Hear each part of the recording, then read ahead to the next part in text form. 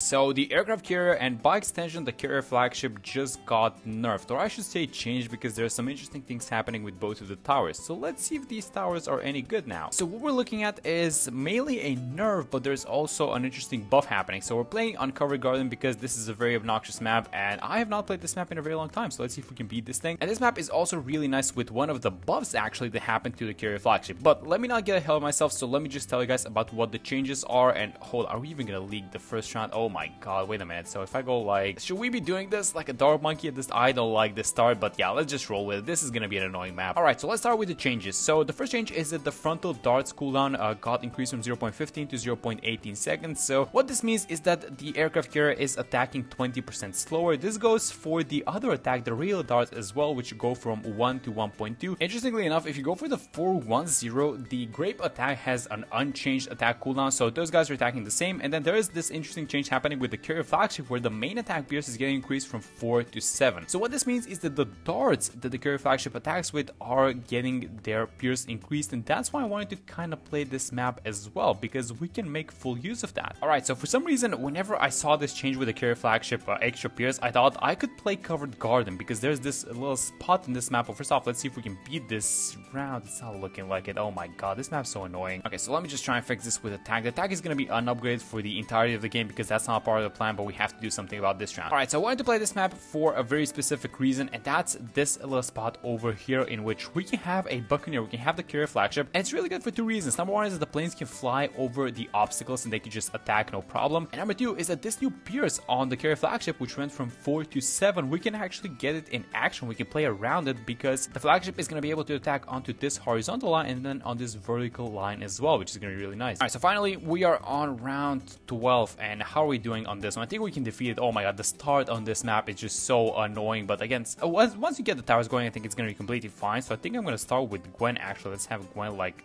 this. Let's fire as soon as possible. No, the Buccaneer is not happening this round. Okay, so we're going to have to wait a full cycle of these glass panels rotating. This is just such an evil map, and this is like a community submission even. So let's be ready with the Buccaneer, and let's place, this is a very short round by the way, so let's place the Buccaneer like this, and let me just go for, I guess this, something like a 110 for now, right? So doing well so far. I think we have this one. This one is going to test our pierce a little bit. We do have Gwen's abilities if necessary, and then we want to just straight up go for the destroyer. That's going to help us stabilize a lot. And if are we going to get it? Oh my god, this is perfect. We're going to get the money on this round, and we have the panel in rotation. That's really nice. Okay, so let me just buy the destroyer right out of the get-go. Alright, so we might have run into a little bit of issues. So I wanted to upgrade the NG to the cleansing foam, but the problem is we're not going to get the panel to open, so maybe we need to intervene with something like this. Probably just get both of the, you know what, I'm just going to get this guy as a 002. So I'm going to use the cocktail because it can pop camos. Let's actually set it like this and see if we can cheese it a little bit. If it affects, yes, look at this. So it affects these guys on the left side. This is what I wanted to do.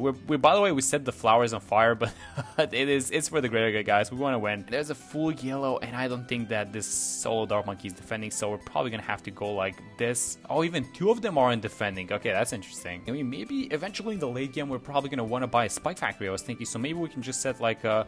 Wait, you cannot have a spike here at the back? I hate this map. Okay, let's go for something like a 0-2-2. I think this is gonna be fine. Let's see if these guys are gonna defend now. This guy's attacking super fast at the end, so they're barely holding on, but I think they have it at least for this round. Then we need to do something about 32. I think we're gonna have the foam for not 32 but 36. Yeah, there we go. Yeah, okay, so this is just temporary until we stabilize, but we need to do some other stuff. So for example, let's start with an alchemist, which I want to have a little bit closer to the Buccaneer because we are gonna be playing off of the main attack on the carrier flagship as well a little bit. As I mentioned, I want to play off of these straight lines, so we might even be overclocking a flagship, which you don't do that often. Have you guys noticed the changes, by the way, with the aircraft carrier? Have you played it once this new update dropped, and have you noticed the changes? I feel like it's a 20% nerf, but it might not matter, like, just because of how good this tower is, but I might be wrong about that. Okay, so let me use the cocktail. Let's just get some down. Oh, the cocktail is still in the it's still in the flowers, but is this gonna be enough? Okay, so we're not defending the small balloons, it seems like. Okay, that's fine. We can probably do something about that. Maybe we can get a spike factory, and I want to have the spike a little bit lower so that eventually if we get an alchemist, we can alchemize the spike and not the dart monkey. So let's go for something like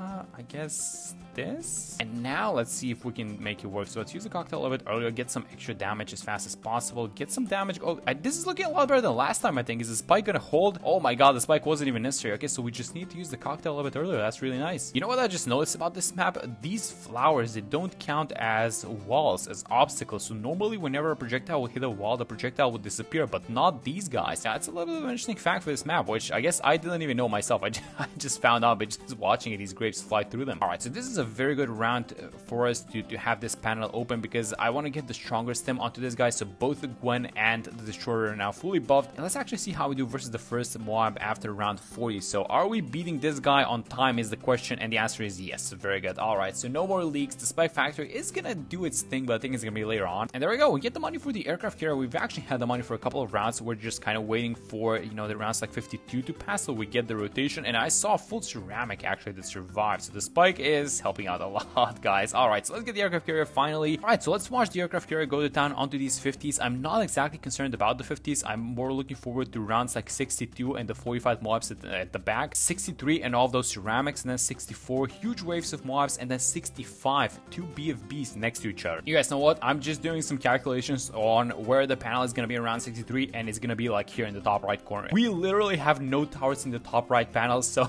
yeah, these guys are just going to have to defend 63 or else, or I don't know, we're going to be forced to buy some towers, but hopefully not. Alright, so 62, 45 mobs incoming, and then 63, the big one, which I'm really excited to watch. And yeah, no problems versus the 45 mobs, but keep in mind, once these balloons kind of make it past the carrier, that's when we have issues, so we're going to need to be popping these balloons as fast as possible. And let's actually see if the 20% extra, yeah, the 20% is not exactly doing anything, I don't think. Okay, let me rephrase that. It's probably doing something, but it's not enough for it to be noticeable on a round like this, right? I mean, the spike is defending a little bit, but yeah, so far it looks like it's really good. This is gonna be the third wave of ceramics. We seem to be defending these guys no problem. And yeah, if you have a plane like turning to where the ceramics are and you get some good grape shots off, then yeah, that ceramic wave is done. But yeah, 64, so 45 mobs. So look at this thing. These guys are making it past the tower itself, even though the planes have global attack. So finally, we get the panel open on a very nice round. So let me buy the Carrier Flagship. And this is a change that I really wanted to test actually. So we're going to be overclocking the Carrier Flagship, which is not something that you do because the overclock doesn't work on the small planes, but it's going to work on the normal attack. And so because the normal attack got some extra pierce, I want to play a little bit off of it if possible. Yeah, so it's around 75 and I'm not seeing any issues. And I don't think we're going to be seeing any issues on 76 in the huge wave of ceramics. It should be pretty easy for this tower to clean everything out. I also bought the overclock in the downtime, and let me just check Gwen's level. So she is level 14. We're gonna need level, I think it was 17 or 18. Yeah, there we go. We need this one. So heat up empowers affected monkeys to pop 1 extra layer. So that's +1 damage and +2 damage to lead balloons. And when I say lead balloons, I just mainly mean DDDs. Alright guys, finally free play is out, and this is what we want to see. Alright, so first things first, I was kind of thinking about what we want to put onto these platforms up top, and I was thinking either an icicle impale or something more interesting like a 420 balloon impact, just to keep the small balloons in place. And actually I forgot how this thing works, so please tell me when I click the overclock. I know that I cannot access the towers, but please tell me that I can overclock this guy, right? Oh my god, it doesn't work. Yeah, I shouldn't have rushed the overclock purchase. I should try this in sandbox or something like that. But round 84. Alright, so we're doing so far. It seems like the Carrier Flagship is defending, and actually balloons are not even passing like this foam spot that the NG is throwing it. Yeah, we do versus these UMGs. Then we're gonna have some fortified BFBs after this round. So you know what? I think before this round ends, I'm actually gonna use the overclock so it lasts for the next round as well. So let's just kind of play it slowly, and then as soon as these guys pop, let me overclock it, and it should carry over to the next round. And then maybe we can see some of the pure of this Carrier Flagship go to town. Oh yes, look at this attack go to town, by the way. Look at those grapes coming out of the flagship tower. Not the planes. The flagship tower is actually going insane. Yeah, so this is why I went for Gwen as the hero, by the way. If we're going off of the main attack, it's gonna be really nice if we buff everything up. But yeah, we're gonna have the panel open up on the bottom right side. So this is important because we can finally get the perma spike. So if we leak something, at least it's not gonna be the end of the game. Hopefully we don't leak too much. So let me get the perma spike now. And then round 88, and we're going into this late game, and I think this might be the time for us to buy something like the balloon impact, or what do you guys think? Maybe we go for the icicle impale or the impact. I don't know. You know what? Let's go for the icicle impale. Let's go. I mean, this thing is gonna be taking the Alec buff, so maybe the Alec should have been something like a 401 now that I think about this. But yeah, let's go for the icicle impale. Keep all these balloons in place, and then maybe we get some village upgrades as well. And again, before this round ends, let me make sure to overclock the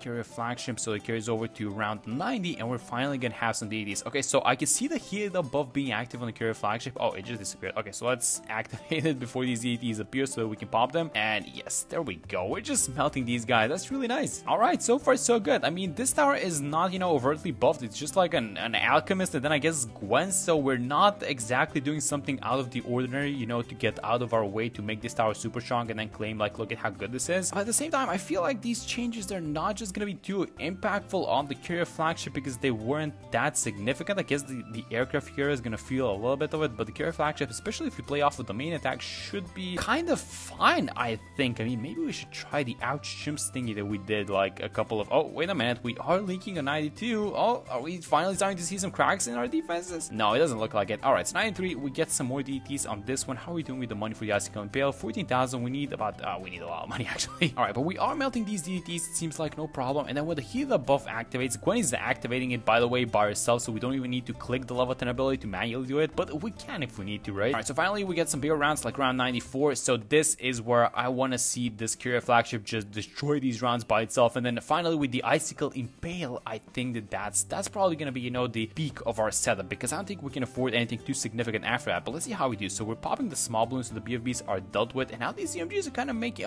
these guys are going fast, guys. So one of the things that I can guarantee is that the Pierce, especially the newly added Pierce on the Carrier Flagship, is being fully used. But at the same time, these balloons are a little bit too fast. So I think that we might be needing the Icicle Impale a little bit sooner rather than later. All right, so 95, we cannot get the overclock off on this round. We did get the Heated Up activate passively, and we can use the ability, the Firestorm, if we need to. I think I'm just going to use the cog. I don't think it does much, but I'm going to use it on this round. And actually, even though the DTs are going past our defenses, we are actually defending, and these balloons are not even going up to the perma spike, which is really nice. Look at this Carrier Flagship go. This is really good. All right, so we actually defend 95. That's good to know. All right, so 96, we're finally going to have the money for the Icicle Impale on this round. We can also be able to stop the ZOMGs, which come out after these BFVs, so that's really nice. But the thing is, we're not going to be able to buy it. We're going to need to wait for 97, but that's actually on time for 98. All right, so let's just prepare for the late game and just the last 3 rounds, which are going to be the most difficult ones. So let me use a cocktail. Let's use the Firestorm as well, because why not? We're going to get them off cooldown for 98. Look at this thing. 96 is actually making it up until the perma spike power. So let me just check the pops onto this thing. Wait a minute, this thing barely has any pops. It's like 6,000, and it got like 4,000 of those pops now. Yeah, this is totally fine. Okay, so Icicle Impale finally, and then we have a little bit of cash, and we need to start thinking about what we want to do with this cash. And I was thinking maybe something like to slow the balloons down. How much money are we going to make from this round? I don't think it's going to be too much. Okay, so let me just go for something like a Moab glue. Oh, look at the money, $2 left. Are we going to make $1,000 from this round so we can get the glue splat? I don't think